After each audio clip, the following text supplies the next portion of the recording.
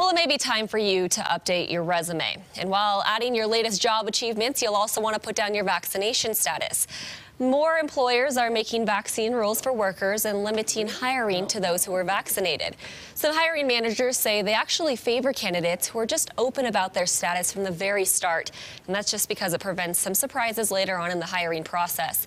It's also helping companies follow the federal mandate. You'll likely remember earlier this month, the Biden administration said that all employers with 100 or more workers must require that employees be vaccinated or undergo weekly testing.